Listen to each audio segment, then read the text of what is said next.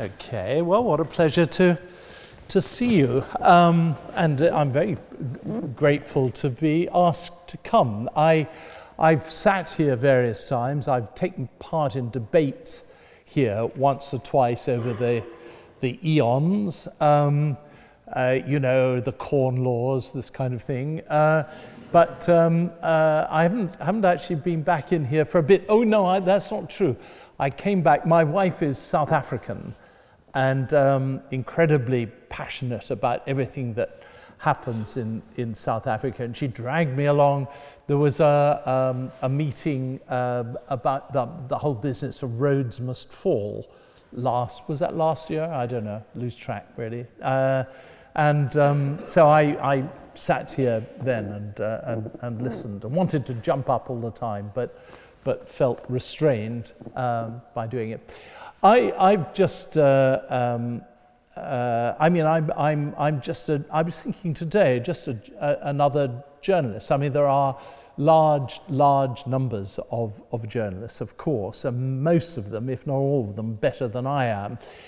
I've only got two advantages. One, that I work for the BBC, which until moderately recently had big audiences, and so therefore, you know, the people that are writing for a newspaper about a subject that I'm involved with might well have far better context and far better understanding of what goes on and everything. But I had the audiences, and the BBC's audiences now are extraordinarily high. I mean, I think up to about 350 million around the world. Now, that isn't just people like me, it's all the language services and so forth that the BBC presents. But it is a really, really large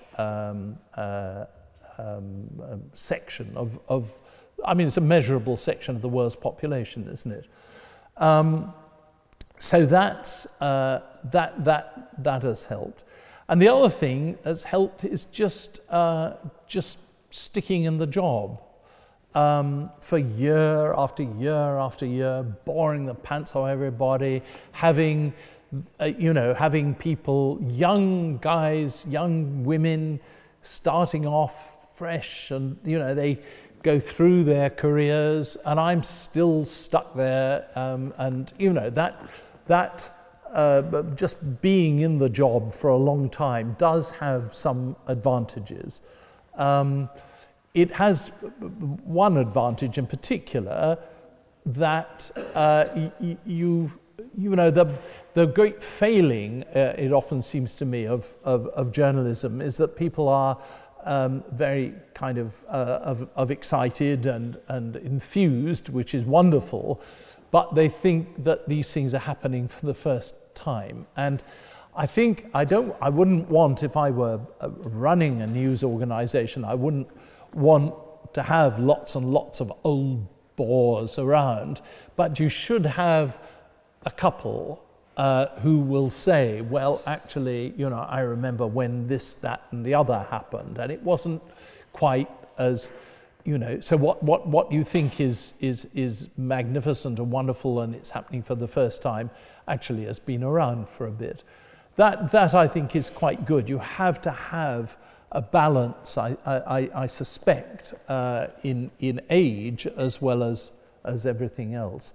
I'm sure, going to kind of change my my modus operandi. I'm 73, but funnily enough, it's not age that kind of is a concern to me, but it's my 11-year-old son who is at school here in Oxford.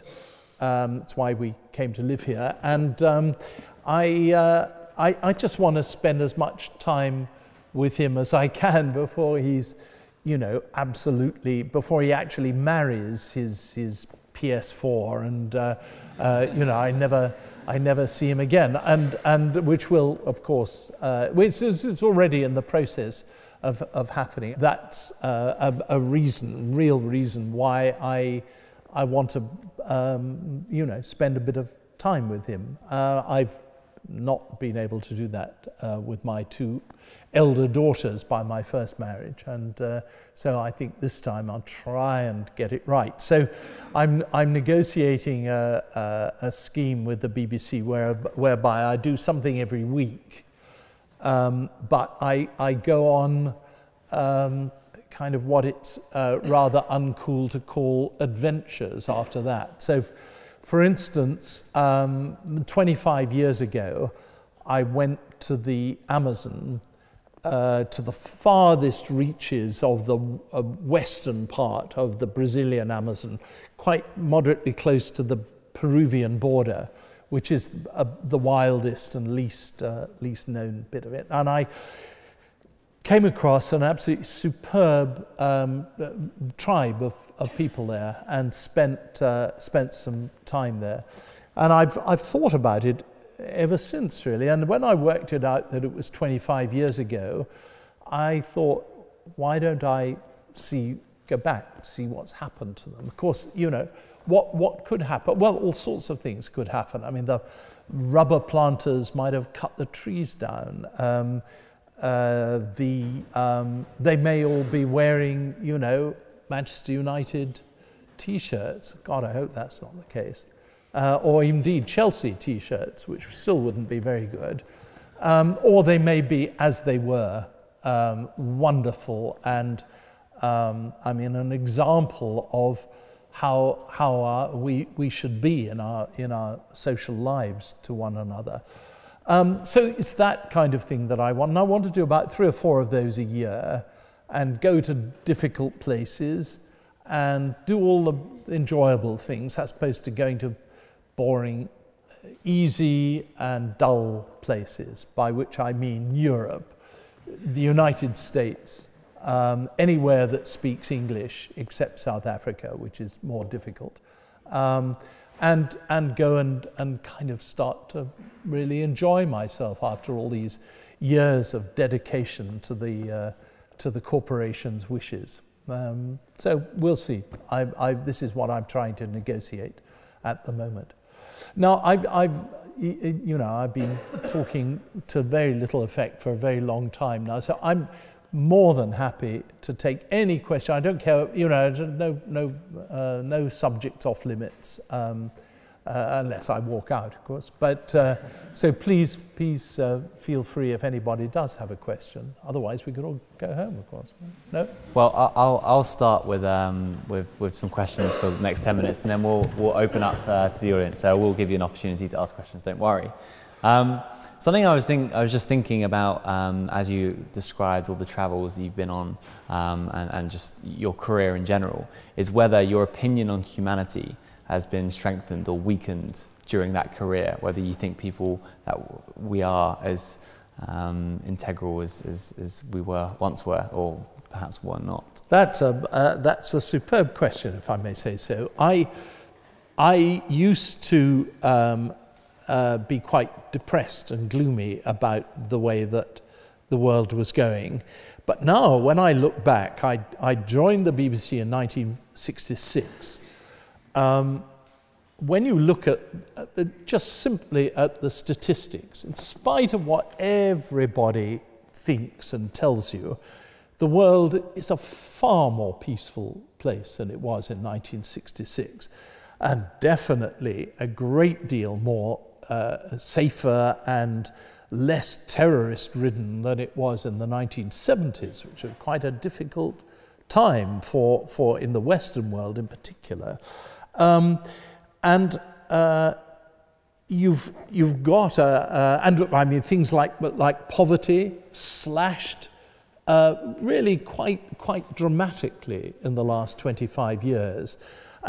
Poverty has not yet been eradicated, and that wonderful slogan of Oxfam about doing just that, but the graph is really going down. Okay, fine, that's mostly Egypt, that's mostly India and China, of course it is.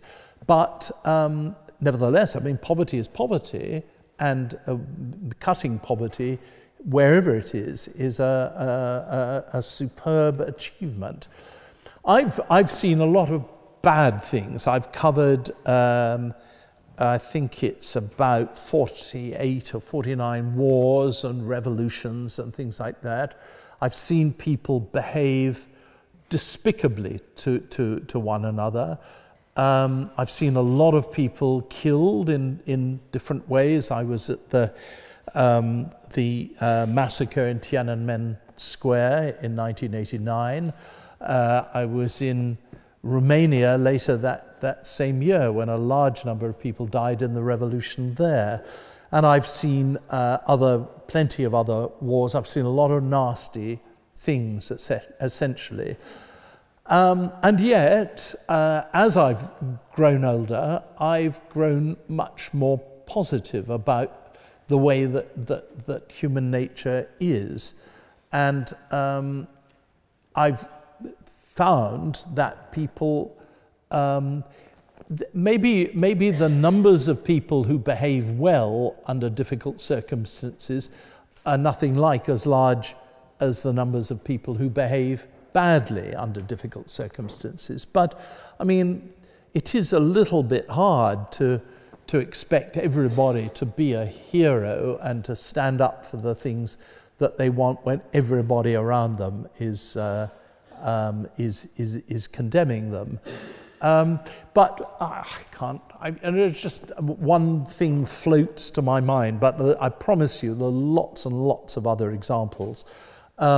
During the appalling violence in Rwanda in 1994, which I covered, which gave me, some of the stuff of nightmares. But nevertheless, among these people, and I remember finding a Catholic headmistress who had trained the kids in her classes to go out and kill members of the opposing tribe, and she taught them how to kill, how to put the knife in the neck, and so on. But just opposite that school, and that was a terrible, shaming sort of experience to see that, to hear about that. The headmistress had flown and the kids weren't there, but there were some witnesses to that still. Opposite lived a Hutu woman whose life was in grave danger from her Tutsi neighbors. And one of her neighbors came to her and said, "Your life's in real danger, they're going to come and kill you at any moment.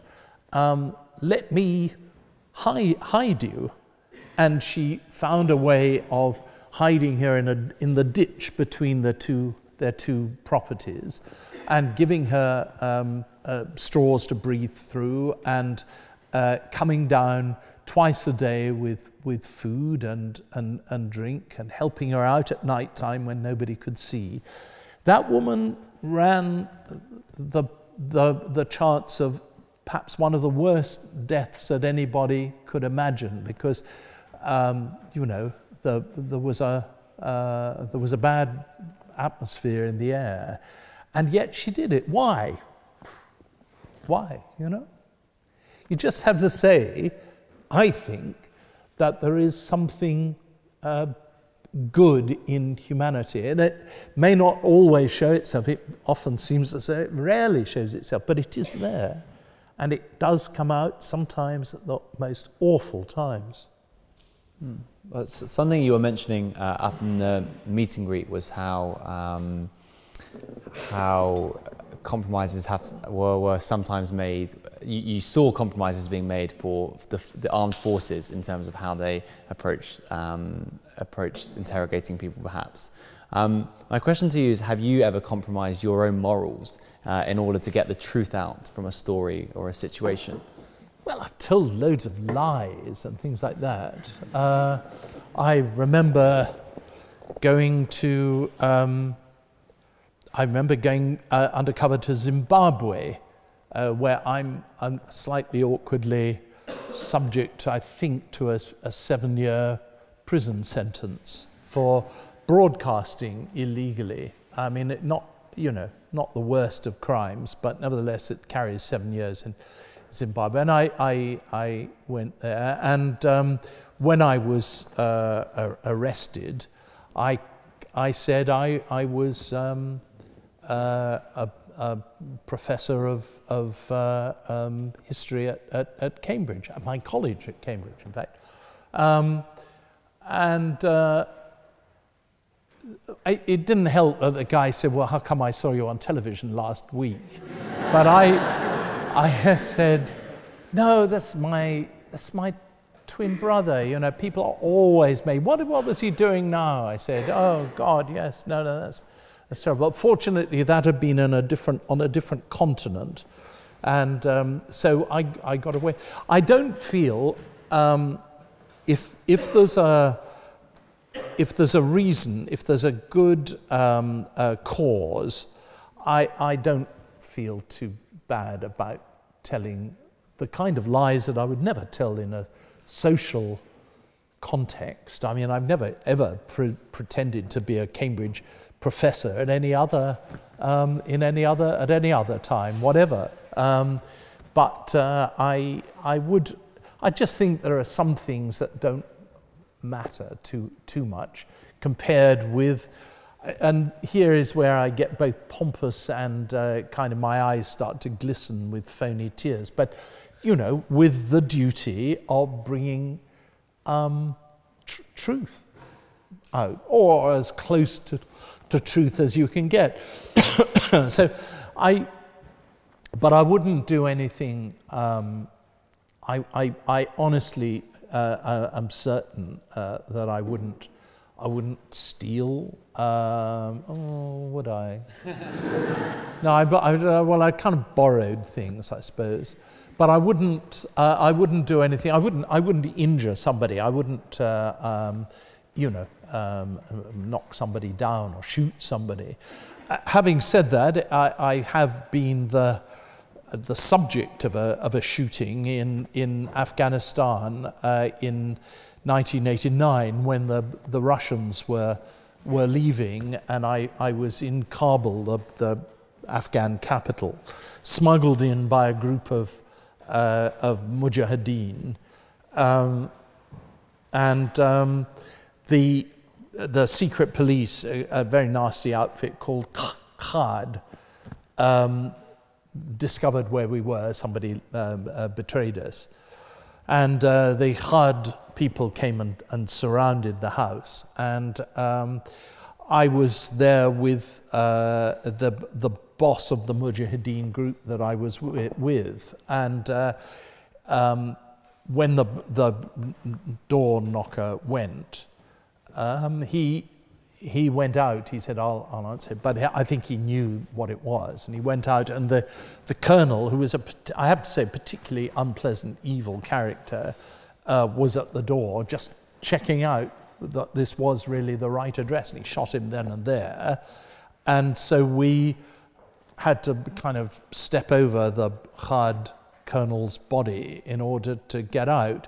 But if that man had said to me, if the Mujahideen commander had said to me, look, there's only one way out of here, I kill this man or you're a prisoner, I'd have certainly, definitely, without any question, have said, hands up, I'm a prisoner. Nobody's death, I don't want to have anybody's death on my conscience. And the only kind of way I can wriggle out of this is that I simply didn't know until I heard the gunshot and then saw the bloke on the ground. So I'm not saying to you that I've led a pure and, a sort of snowy white existence, and things I've done things. I pretended to be things that I wasn't. I've done all that kind of stuff. But in terms of the real crimes, I don't think I've knowingly been part of that. It's strange that just in a quick story there, you sort of just dropped in that you stepped over a dead body to sort of exit the house, and like. How every time something like that happened, were you motivated enough to be like, okay, yeah, next war zone, where's next? How did you keep up that? Was there ever a point you were too frightened or just had enough of war zones to go back? No, that hasn't really been the case. I wonder why not. I suppose I just think it's the job, and nobody forces me to do it. Honestly, I mean, the BBC is the most difficult outfit to work for in many ways. They're always trying to persuade you not to do things, and in some cases instruct you not to do things. And I've actually learned long ago that you've got to just ignore that and go with your own, what you think is right. But nobody makes me do these things. I just think that for what it's worth, and it's not worth all that much, to have somebody that has been to 40 odd wars, that's had to tread over the odd dead body, that's seen, executions and murders and things, and not suffered too much from it. I think that then, that's actually a reason for doing more of the same. I've got friends, good friends, who've been to, who've seen, the kind of things that I have, and who were completely put off it and would never go back to that kind of thing again.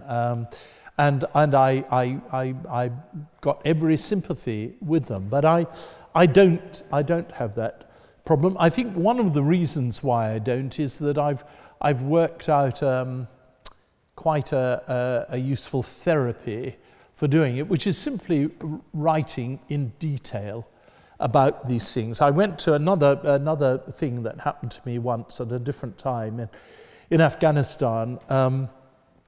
They suddenly announced they were going to hang 3 people, and I love Afghanistan very dearly, and its people are very close to my heart, but they're not always the most organized or most efficient lot. And I mean, I've never seen anything as gross and as disturbing as the hanging, the execution of these 3. Horribly botched.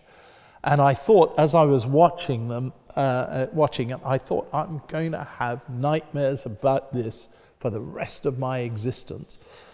But I wrote, in those days I wrote a column for a Sunday newspaper as well as doing my BBC stuff, and I wrote a long article about it. The editor wanted all the details. And so I wrote about it. And in those days, again, this was, in the late 90s or something, you still, when you were abroad, you still had to read over your copy to a copy taker. I mean, this sounds it sounds like Caxton, but anyway, that's what you did. And they were very sort of nice ladies of a certain age, rather motherly, and I came to the end of this article, 2,000 words, 2,500 words, of feeling, I'm just sort of blitzed by it. And she said, "Oh, you poor old thing, oh, they shouldn't make you go and write about all this." But actually, that was I never had a dream about it, never had a dream, and certainly not a nightmare about it. It is true that I still see it sometimes in my mind's eye, the 3 men hanging there, but it doesn't have that power to kind of disturb me and hurt me like I assumed it would. And I think it's the therapy of writing in detail, thinking about it very carefully, and I've written, various books and stuff like that, and gone into these things, and I think it's quite it's a way of dealing with it. Okay. Last question from me before we open up to the audience.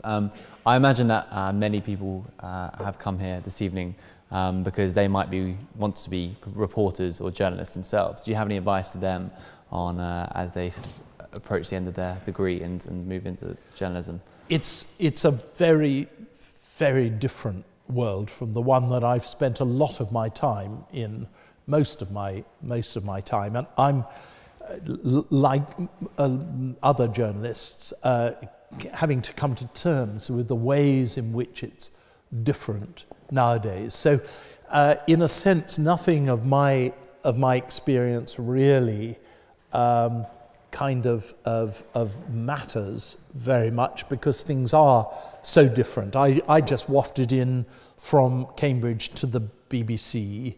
They thought I'd got a double first, and I swear to you, I did not tell them that. It was my director of studies, and it was only 10 years afterwards, very typical of the BBC, that I was with the chap that, having a drink with the chap who had been the head of the selection board, and he said something like, "Oh, you Cambridge double firsts." So I said, "Well, don't include me in that. I got a really crap 2-2." And he said, "No, you got a first." So I said, "Look, no, you know, the chances are, if I'd got a first, I might remember it, and probably I would raise it in every single conversation I ever had for the rest of my life." And I did get a bad 2. I mean, there were reasons, but you know, there always are, I suppose. But so I was a sort of pig in a poke, really, taken on by the BBC under totally false pretenses. Turned out my director of studies wrote me a glowing letter saying, "Yes, absolutely certain to get a first, one of the finest," you know, and all that sort of stuff. He died before I could thank him. Possibly, yeah, no, well, anyway. And so, you know, different world.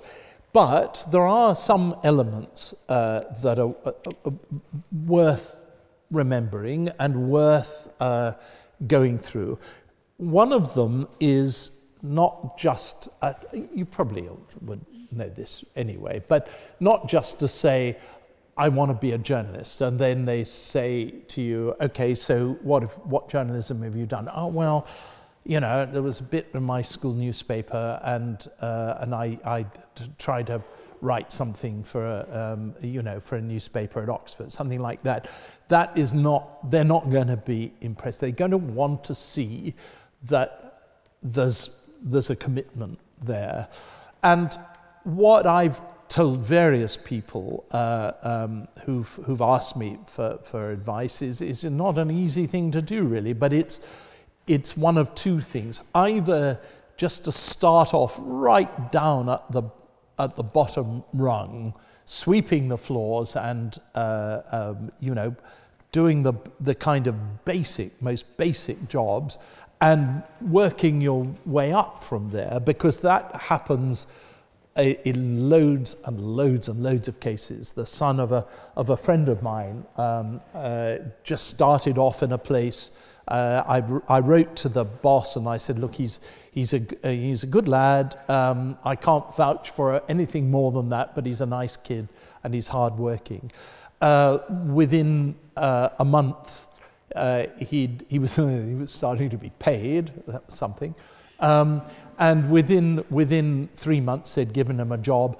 After, I think, 2 years, it's a rather medieval story. He married the woman that was running the place, and now he's enormously wealthy, and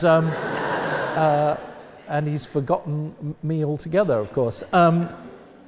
But these are fairy stories, but they can happen. But I mean, the most likely thing is you work in a place, you just say, "Can I come in and do any basic job?" And then you work out what other people are doing and how they're doing it. You watch them, you see who the people are that are really in charge of the place, and you start to move up. What sort of places? Well, you know, everywhere, every wide place in the road has got a radio station now, doesn't it? It's not glamorous or anything like that, but it's a good start. And then you can go to somewhere, I don't know what, Reuters, the BBC, ITV News, any of these. And when they say, "So you say you're interested in journalism, what have you done?" Then you can say, "Well, I worked for such and such a radio station. Then I did something for a local newspaper, and I did this, that, and the other." That's one route. That's what you might call the sort of domestic route.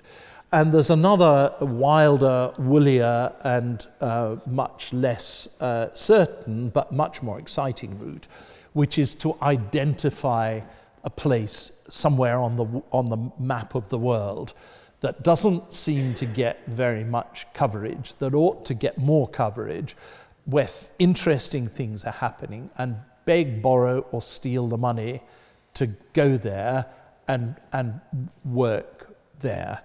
And I've got a lot of friends and some colleagues who've done precisely that, who've found out ways of getting into I mean, one country I'm thinking of particularly is what I like to call Burma, but increasing numbers of people call Myanmar nowadays. A lot of really interesting stories, complicated place, difficult to get to, difficult to stay in once you're there. All of these things are true, but to get a string from a newspaper at a key moment, that's the sort of gold standard of that kind of journalism. Well worth it, and and it does lead on to other things. But the old traditional route of going in onto the graduate training scheme and working your way slowly up through the company, that I'm afraid is dead, and we're all on our own nowadays. That's Great. Comforting, isn't it? I think I prefer the marry-in route, if I'm honest. Yeah. Right, let's open up to questions. If you have a question, raise your hand nice and high and wait for the microphone to come to you. So let's start at the front here. Thank you for speaking to us today. I was interested in the fact that you've seen all these war zones and all these terrible things, but you still say that humanity has progressed so much and we've had such great improvements, much less poverty, much better public health and things like that. So I wonder if you think that the end justifies the means. For example, with China, they have had a lot of success, standards of living improved very much, poverty slashed, as you say, but they've done it in a way which perhaps most of us would not agree with. So I wonder what your take is.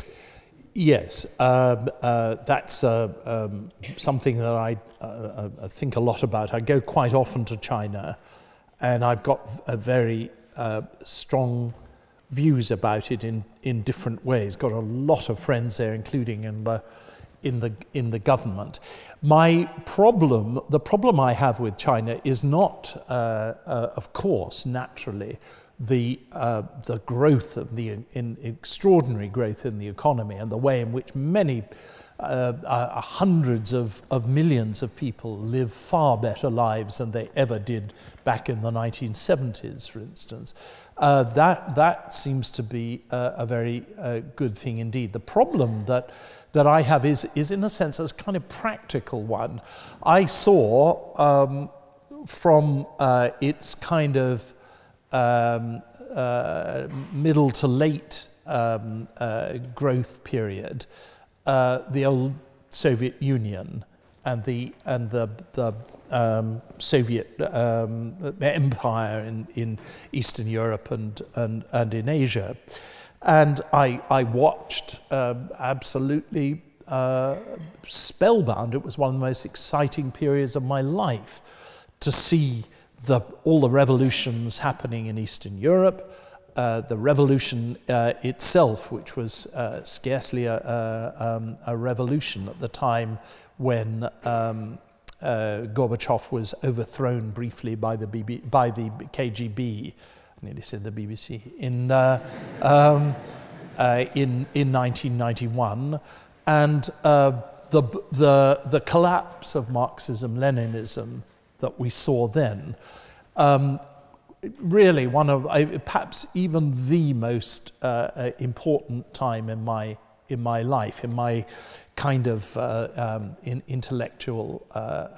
experience, watching how revolutions happen. But the thing was that by the end, by the autumn of 1989,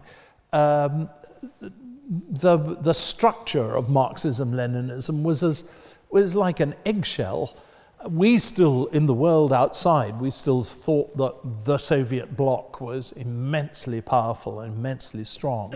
Actually, a tap on the top of it with a teaspoon broke it.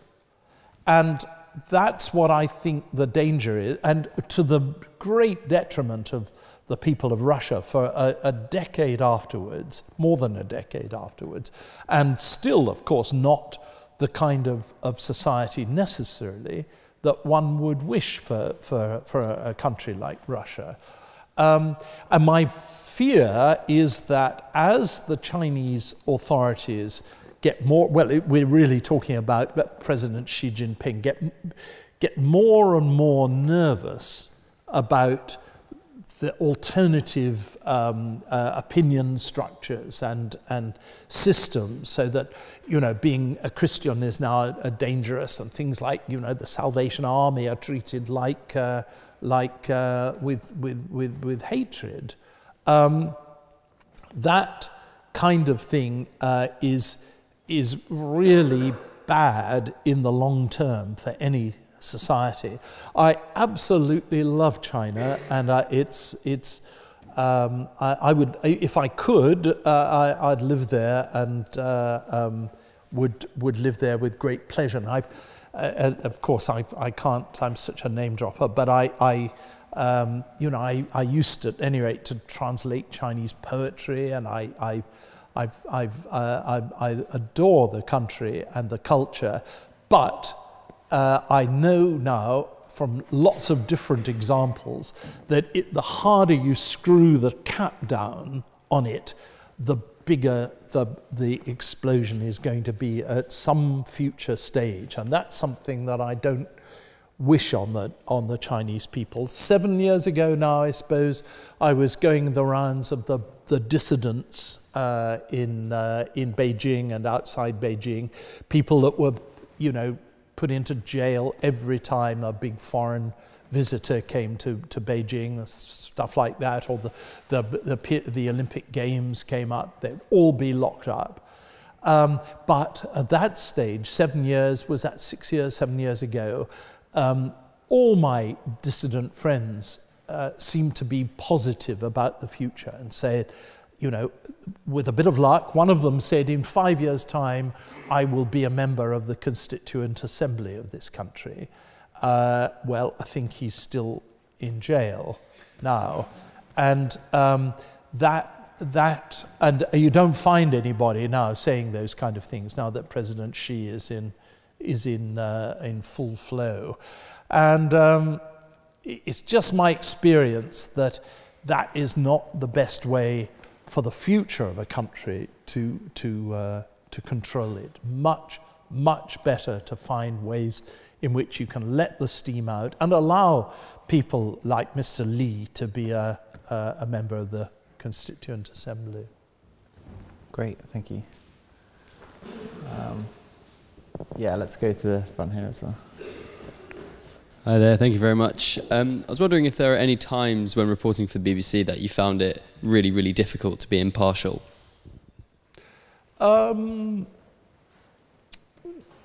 It's kind of, I feel sometimes as though I've had some sort of quite important part of my brain surgically removed, and a kind of impartiality sort of cone put into it. I mean, you know, there are times when I quite regret not being able to just, you know, blare out what I feel. But mostly, I believe this with great passion, that it's essential to have organizations that are obliged by law to be impartial, and that if they show signs of impartiality, they will be punished for it, wrapped over the knuckles for it. I don't think everybody should be like that, but I think that it's essential that there should be laws which prevent broadcasters in particular from taking political sides. And those laws exist in this country. It's not just the BBC. I mean, if you watch Sky Television, Sky News, which is after all part of the Murdoch Group and so on, which in its other aspects can be pretty read in tooth and claw about its politics. Sky News, right down the middle. Why? Because ultimately, if it got really bad, Ofcom would take its license to broadcast away from it. So we have this obligation, the broadcasters of the United Kingdom, to be straight down the line. For a time, I was the BBC's political editor in the early days of Margaret Thatcher, which was a very hard time, in fact, because passions were aroused, very strong passions were aroused, and it seemed absolutely necessary to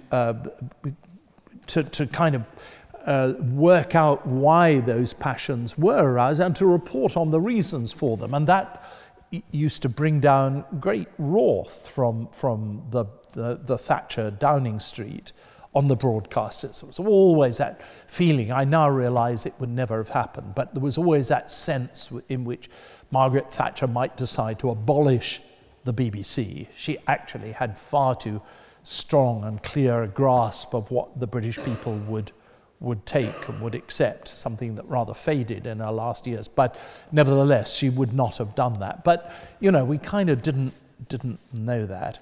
I'm really proud of my colleagues and the way that under difficult circumstances they kept down the line. If you read those comments under newspaper articles on the web, I mean, you'll always find there's always loads of people that saying, you know, typical Tory bias of the BBC, and then others saying it's, you know, it's a complete left-wing organisation. I mean, they can't both be right, can they? There must be something wrong. Now, there's always been, ever since I can remember, there's always been a kind of little mantra that people at the BBC say to each other, which is, if the left and the right are both accusing us of being biased, then we must be getting it about right. Actually, of course, that isn't the case. I believe that for all of us, the big problem, not just the BBC but everybody else, is there's a great temptation. Objectivity can be made to equal being safe, being just, you know, avoiding the really difficult stuff, and that doesn't seem to be doing our public duty at all. But, you know, when you see my colleague Laura Koonsberg having to have a chap to protect her at one of the party conferences because there'd been so many threats, I mean, I'm sure that there never was any slight danger, but the BBC, for one reason or another, perhaps it wanted to kind of draw attention to it, gave her that protection. That then you can see that things are difficult and things are getting more difficult. But the basic principle that we should be as unbiased as it's possible for human beings to be, which is the demand that's made on us, I think is the right demand, and I'm confident after all these years of working in that outfit that most of my colleagues, almost all my colleagues, have kept to that over the years. Sometimes it's weird. I mean, you think about somebody like Jeremy Paxman. You know, the one thing two things you never talk about. Now, of course, it's all blown out in the open, but one of them is how much you earn. And the other thing is who you vote for. what your political opinions are.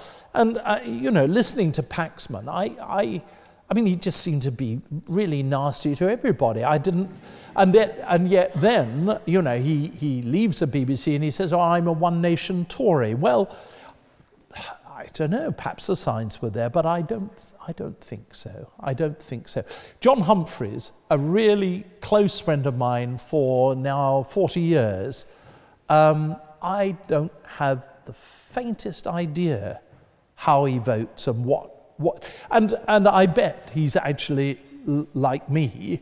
I bet he doesn't have a voting pattern. I think he probably votes for the people he thinks are right at the moment. And God knows I've voted for just about every party there is, because I don't feel a commitment to party politics. I feel that I and perhaps most of us stand outside party politics. We watch them, we listen to what they're saying, and then we make our minds up. And that seems to me to be objectivity of the right kind. Great, thank you. Yeah, let's go to you.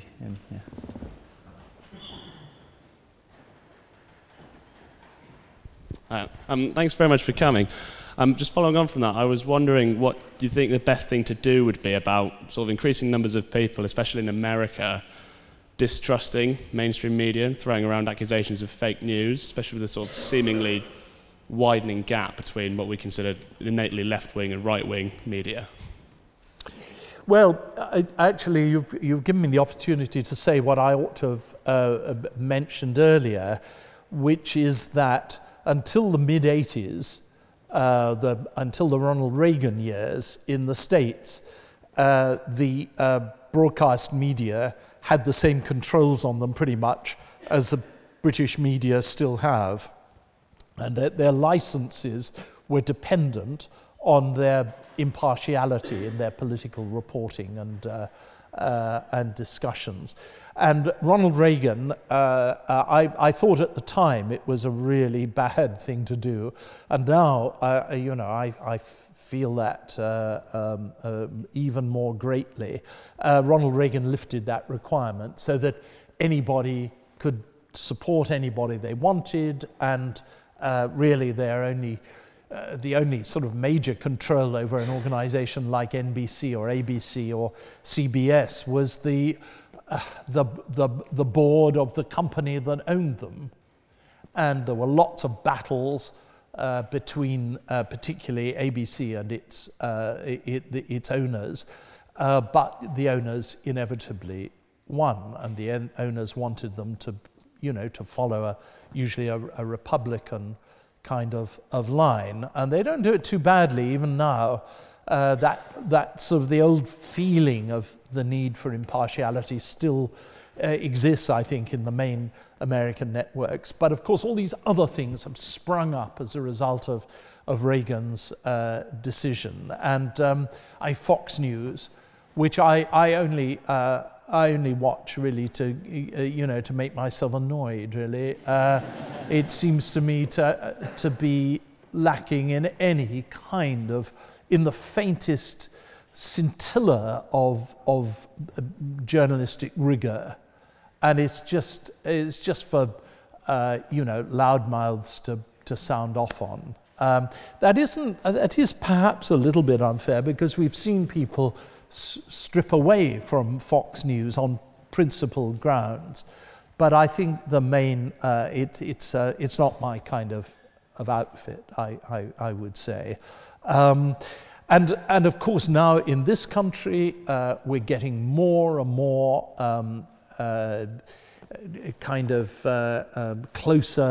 closer focused news organizations of different kinds.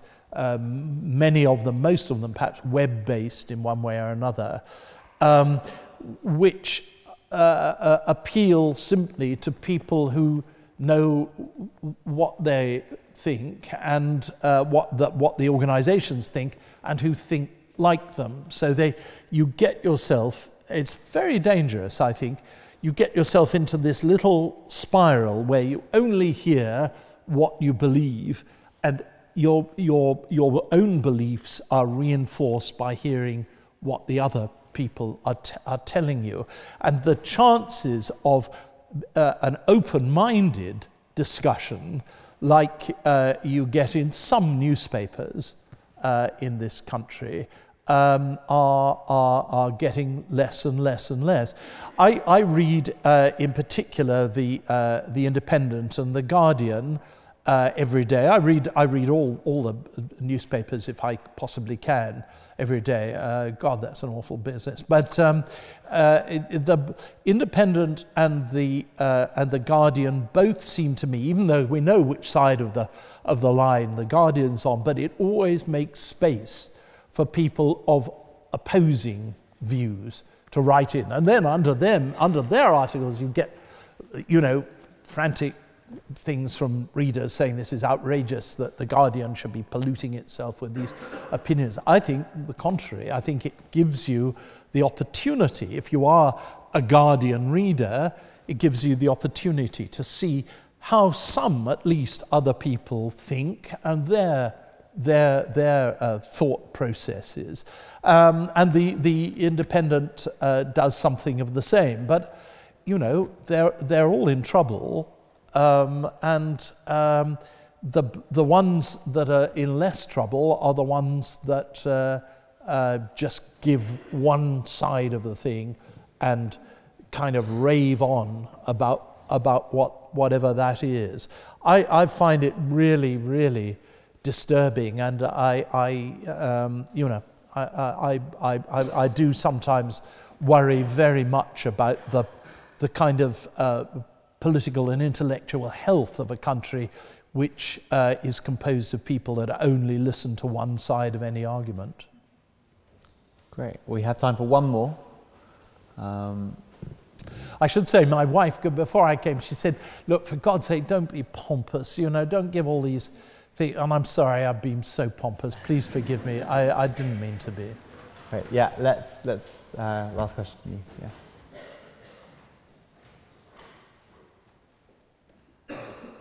Hi, thank you so much.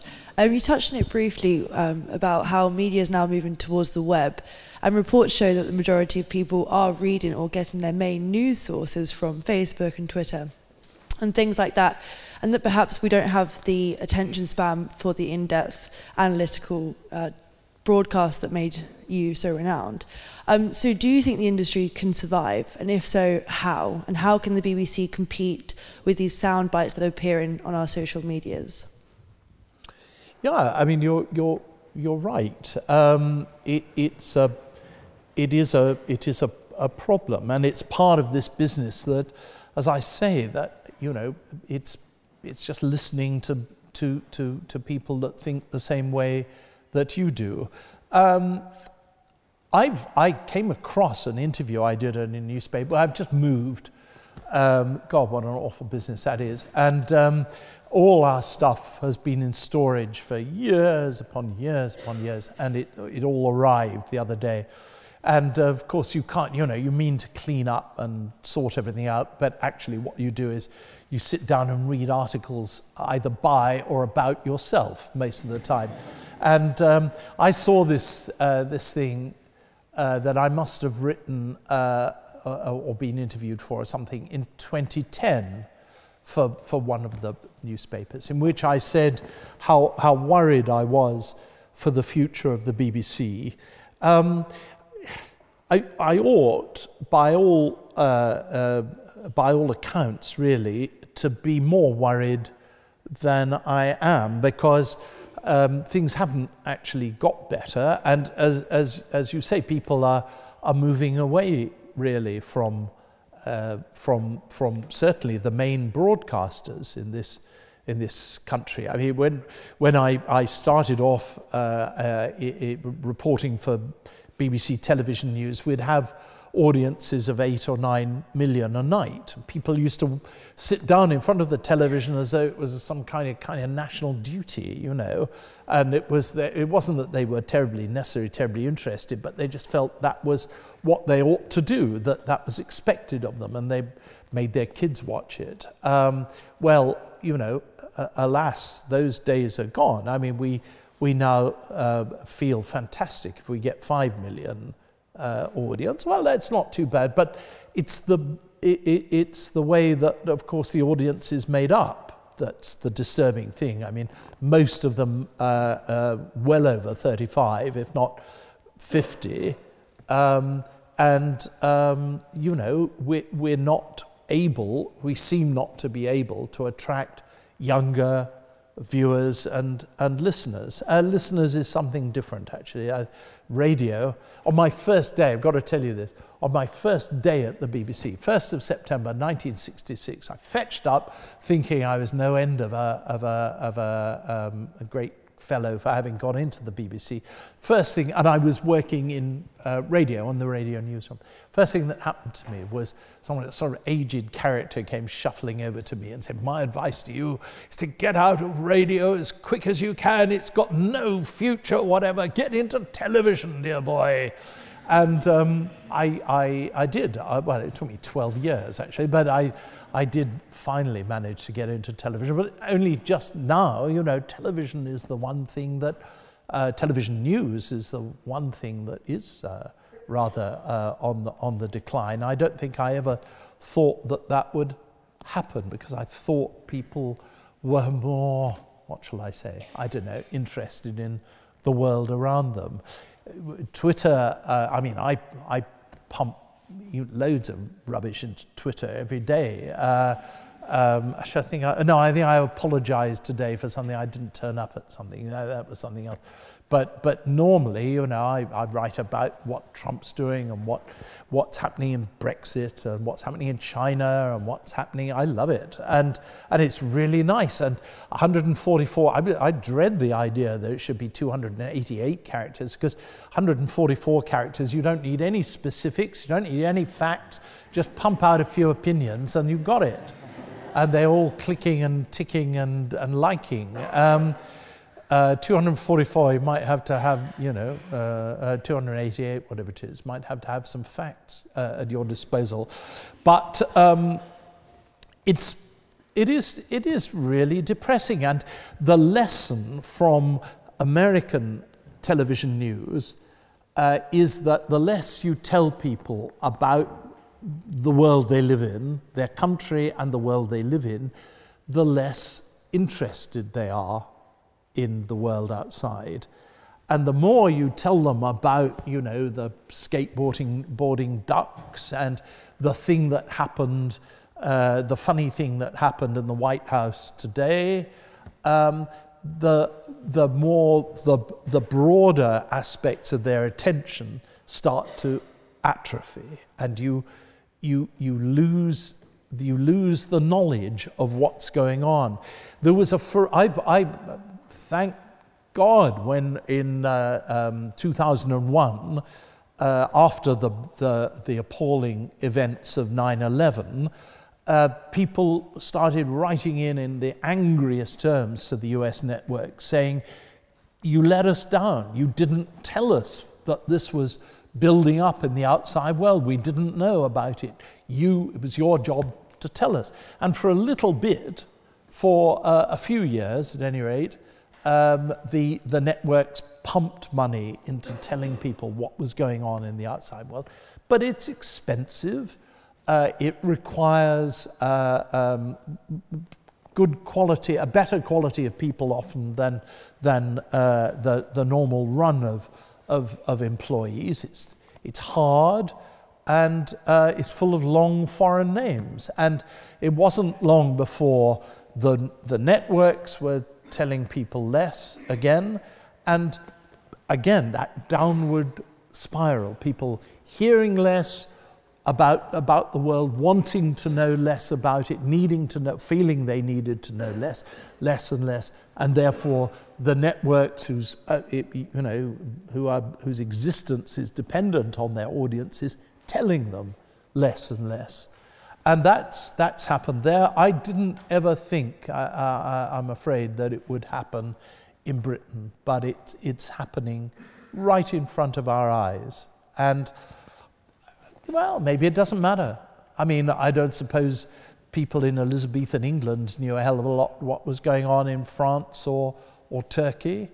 and they, they survived. But I just think the kind of world that we thought some decade or so ago that we were creating, where people would be open to all information on a broad scale, and that we could therefore count on more intelligent and more informed viewers, readers, listeners, whatever, that hasn't come about. I'm sorry to end on a bad note, but I do think it's a real worry, and it's should be, I think, a particular worry for educated people. I'm sure that's a deeply non-PC thing to say nowadays, but people that have an understanding of things, I think much is expected and required of them. And one of those things is not, I would say, to get into those little tunnels where all you hear is the voices of people that think exactly like you do. Anyway, there we are. Fantastic. Thank you so much, John. Ladies and gentlemen, John Simpson.